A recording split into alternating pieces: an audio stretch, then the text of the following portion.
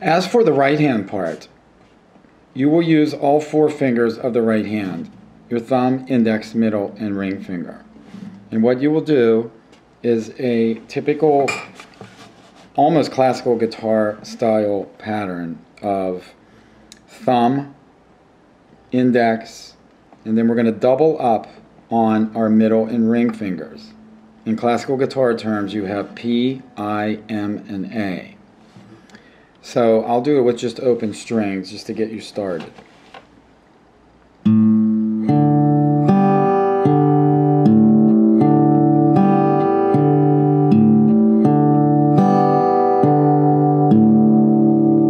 Let me give you another angle so it's easier to see.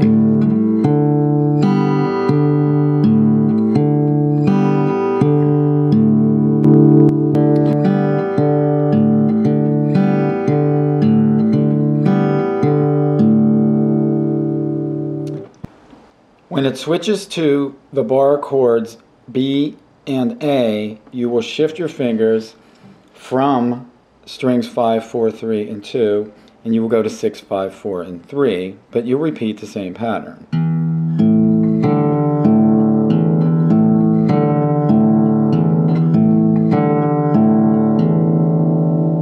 One thing with fingerstyle playing is you increase your speed, your hand has to stay as still as possible.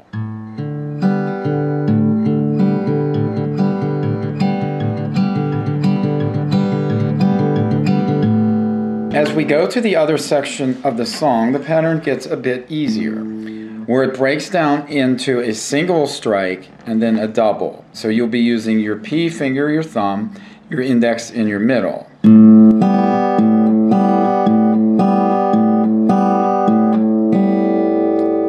This time the string sets are 5, 3, and 2.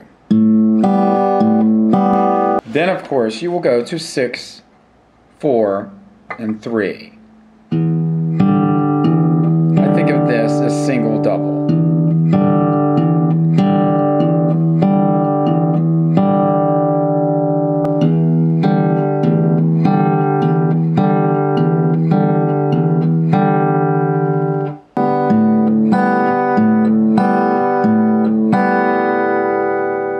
The first chord in the progression is C sharp minor in the barred example. You will go to fret 4 and you will play what I usually call the B minor form, but up 2 frets. So you will be on the 4th fret, 4th position with this form. And you will play the pattern I showed you earlier.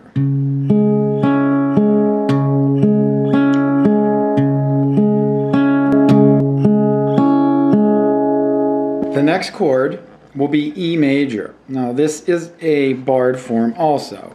Your first finger will cover fret 7, but you really don't have to hold down anything more than the 5th string.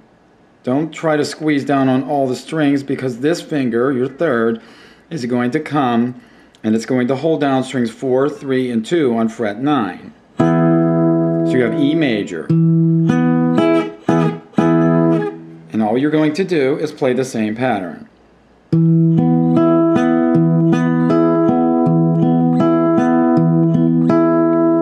The problem I find here is going from C sharp minor to E major, you could get a little string noise. I will show you.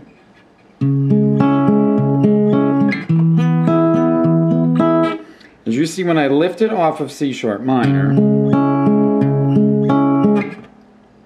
and moved, I get kind of a squeak or a scraping sound. It's almost impossible to not have any noise there. So what you do is try to cut it down as much as possible. Our next move will be to our 6th string major form bar chord on fret 7, which is B. The next chord after will be A. The right hand pattern now moves the string 6, but it's the same movement as you've already learned.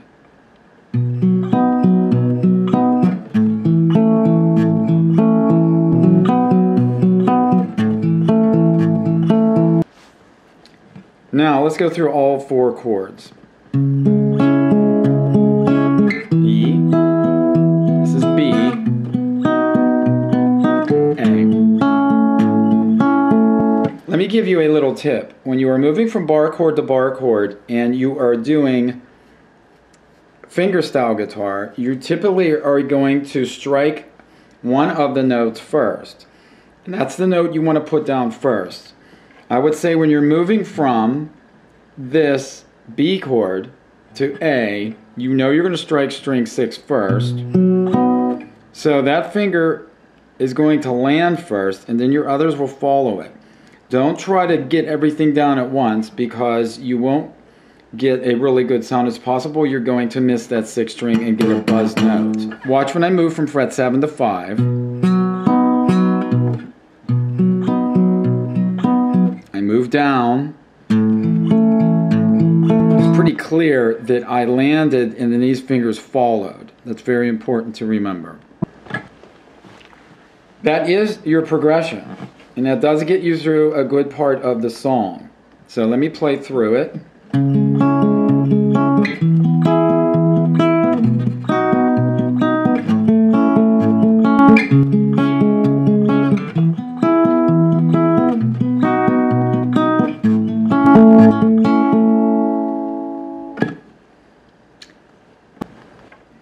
The next section is easier.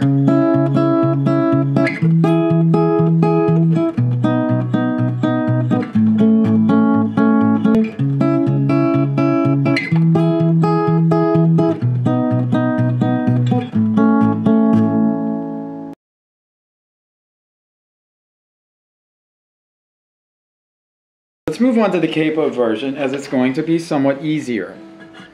Now I'm going to place the capo on fret 4.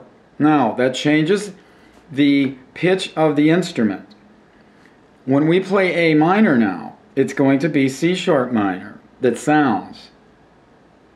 When we want to play E, it's going to be a C chord that sounds. When we play C, the root with my 3rd finger on the 7th fret is actually E. It's sounding E, but it looks like C. Then I'm going to play a G chord, which is really sounding a B. And then I would play an F that's going to sound an A. If I'm playing with a student or another player, I'm not going to call out the chords that are sounding. I'm going to say A minor, C, G, F.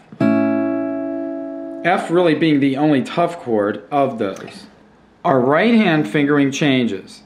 Our thumb now strikes 5. Our index will strike 3. Our middle and ring will strike the top 2. For our A minor chord, we strike 5, 3, and then we strike 2 and 1 with our middle and ring finger. So now, which in reality is probably more comfortable if you've played a lot of fingerstyle guitar. That gap between the strings does make a difference. When we go to C, we have the same fingering. For the G chord, we're going to start on 6. Then we're going to go 6, 4, 3, and 2. And then for F, the same.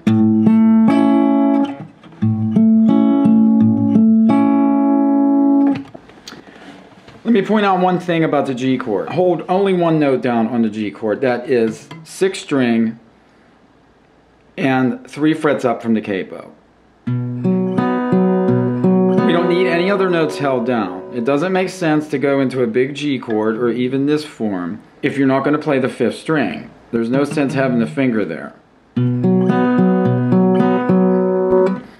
For F, you could come around with your thumb and then play the top part of that chord, or in the bar position. For our purposes, I'll go into the bar position. So now your progression is A minor, C, G, F. Let me show you the right hand pattern for that. Here is your right hand pattern.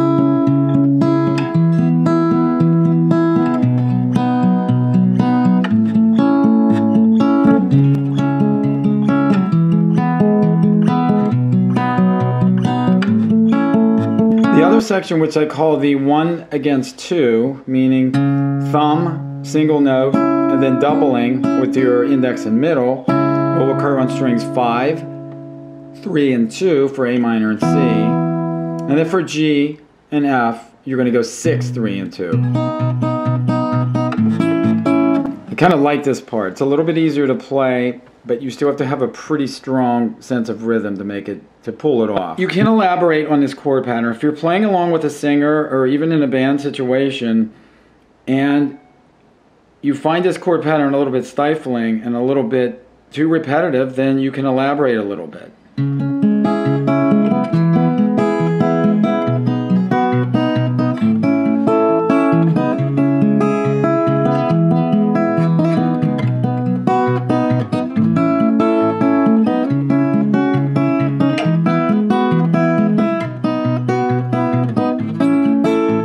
Remember that the fun of music sometimes is in the process of learning it. You should walk away from every practice session feeling like you've learned something new.